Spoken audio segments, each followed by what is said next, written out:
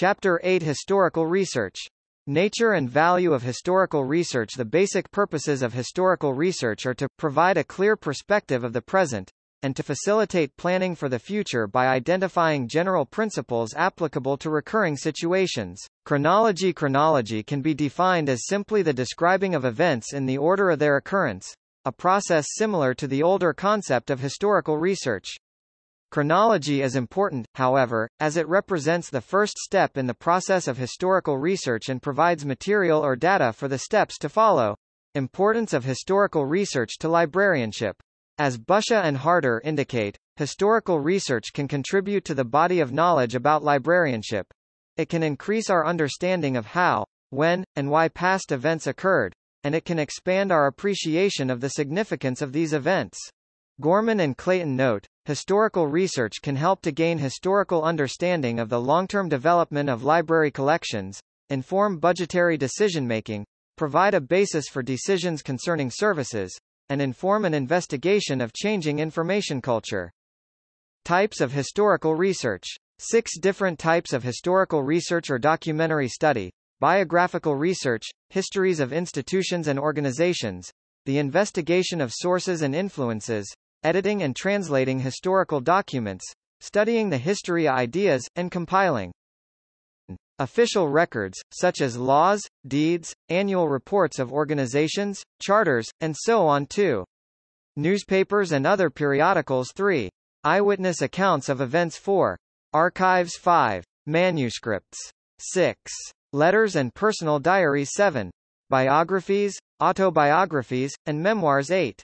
Historical studies. 9. Literary writings. 10. Oral evidence. 11. Memorials. 12. Catalogs. 13. Schedules, agendas, and so on. 14. Archaeological and geological remains. Evaluation of historical sources. Involve 2 basic processes: external criticism and internal criticism. External criticism. External criticism, or the gathering of external evidence, is done to determine if a source in fact provides authentic, primary data. Internal criticism. Schaeffer recommends asking the following questions, among others, when evaluating the internal evidence of a document.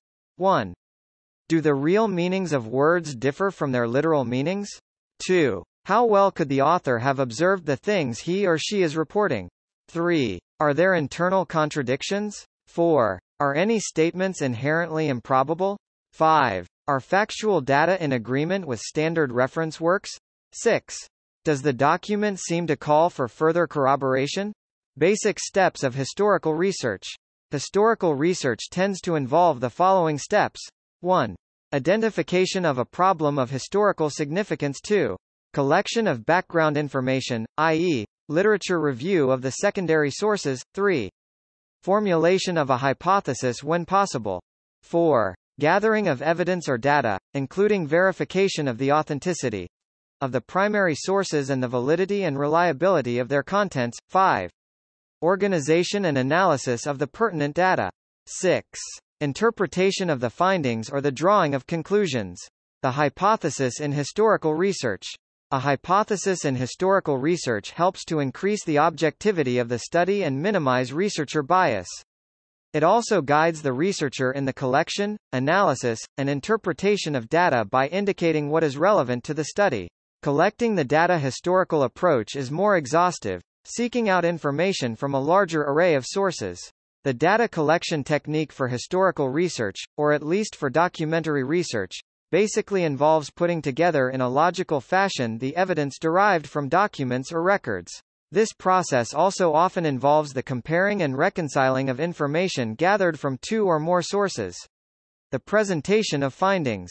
The data should be related to the purpose of the study, and that clear and unambiguous expression is important. The dual aspect of the historical enterprise, the effort to establish what happened and the attempt to explain why things happened in the way they did, explains the twofold task in historical writing.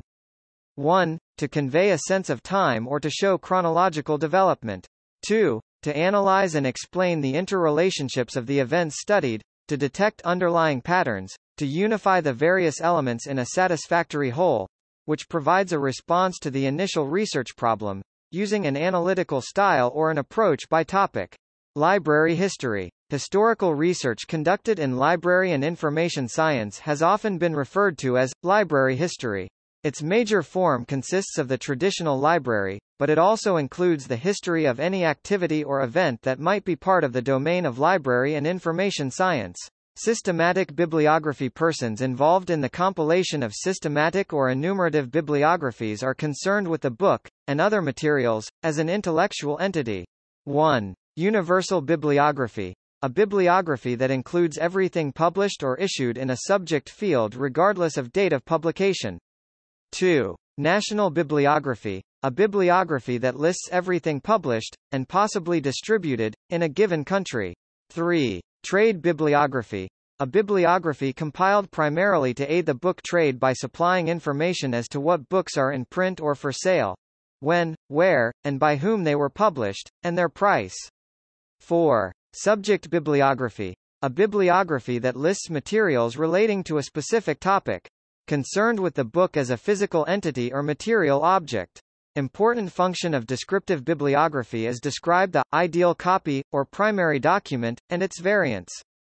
This process can be broken down into more specific bibliographical research, including the following.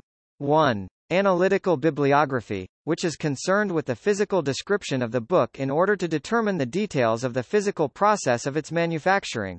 2. Textual bibliography, which focuses on certain textual variations between a manuscript and the printed book or among various editions.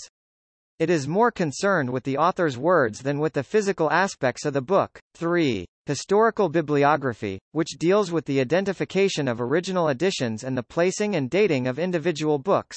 Problems in historical research. A variety of problems are common to most types of research but tend to be particularly important in historical research, including the following. 1. Deciding how much data are enough. 2. Improperly selecting data. 3. Relying too heavily on secondary sources of information. 4. Investigating an overly broad problem. 5. Failing to evaluate adequately the historical data and their sources. 6. Failing to interpret the data. 7. Reading the present into the past even though the historical data may not support such an interpretation. Thank you.